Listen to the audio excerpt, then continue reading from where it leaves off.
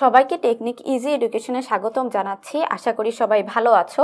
তো আজকে আমরা আলোচনা করব ষষ্ঠ শ্রেণীর বিজ্ঞান বইয়ের সংবেদী অঙ্গ এই অধ্যায়ের নাক যেই টপিকটা আছে সেটা নিয়ে। তো আমরা কিন্তু সংবেদী অঙ্গ নিয়ে আলোচনা করেছি। তো ইতিমধ্যে আমরা চোখ ও কান এই দুটো সংবেদী অঙ্গ নিয়ে আমাদের আলোচনা করা শেষ। তো আজকে আমরা আলোচনা করব হলো নাক নিয়ে। তো আমরা জানি সংবেদী অঙ্গ কোনগুলো ছিল, যেগুলো হলো একটি প্রাণীদেহের ভেতরে ও বাইরের পরিবেশের মধ্যে সমন্বয় স্থাপন করে। তো এই সংবেদী অঙ্গগুলো ছিল কিন্তু চোখ, কান, নাক, ত্বক, জিহ্বা। তো আজকের টপিকটা হচ্ছে নাক। নাক কোনটা আমরা জানি মুখমণ্ডলের একেবারে সামনের দিকে অবস্থিত ত্রিকোণাকার যেই অঙ্গটা আছে সেটাকেই কিন্তু নাক বলা হয়ে থাকে। তো নাকের সাহায্যে আমরা কি করি, আপাত দৃষ্টিতে কিন্তু আমরা শ্বাস নেই এবং যত ধরনের গন্ধ আছে সেটা ভালো হোক মন্দ হোক সব গন্ধ কিন্তু আমরা নাকের সাহায্যে অনুভব করতে পারি। তো এই নাককে কিন্তু প্রধানত দুই ভাগে ভাগ করা যায়, যেগুলো হচ্ছে নাসারন্ধ্র আর হলো নাসাপথ। প্রথমে কি নাসারন্ধ্র। তো এখানে আমরা নাকের একটি অন্তর্গঠনের চিত্র এঁকেছি। তো এখানে নাসারন্ধ্র বলতে সেই রন্ধ্রকে বোঝানো হচ্ছে। রন্ধ্র মানে কিন্তু ছিদ্র। তো নাকের সামনের দিকে যে ছিদ্রটা থাকে, যেটার সাহায্যে বাতাস দেহের ভেতরে প্রবেশ করে, সেটাকে কিন্তু বলা হয় নাসারন্ধ্র। তো নাসারন্ধ্রের পরবর্তীতে যেই অংশটা আছে সেটা হচ্ছে নাসাপথ। তো এই নাসাপথের মাধ্যমে কিন্তু আমরা নাকের ভেতরে আর কি প্রবেশ করব। তো নাসারন্ধ্র থেকে বাতাসটা দেহের ভেতরে প্রবেশ করছে এবং প্রবেশ করছে কোথায়? নাসাপথে। তো নাসাপথের ভেতরে কি থাকে? নাসাপথটা আসলে মূলত এই নাসারন্ধ্র থেকে শুরু করে গলার পেছনের গলবিল পর্যন্ত বিস্তৃত।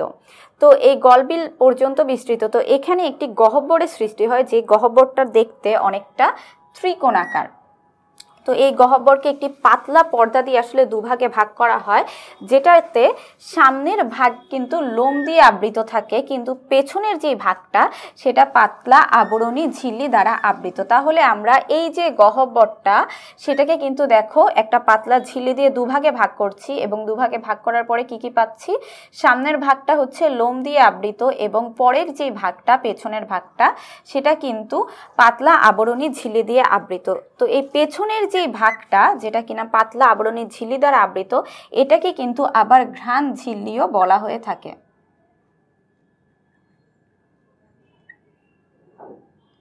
এই ঘ্রাণ ঝিল্লির ভিতরে সূক্ষ্ম রক্ত নালিকা থাকে, যা অসংখ্য ঘ্রাণকোষের সাথে সংযোগ রক্ষা করে। তো এটুকুই কিন্তু আসলে এই যে নাকের গঠন সেটা। তাহলে প্রথমে কি ছিল? নাসারন্ধ্র ছিল, যেটার মাধ্যমে বাইরে থেকে বাতাস হলো দেহের ভেতরে প্রবেশ করছে নাসাপথের মাধ্যমে। তো নাসাপথকে আবার কি করা হচ্ছে? এটা হলো গলবিল পর্যন্ত বিস্তৃত।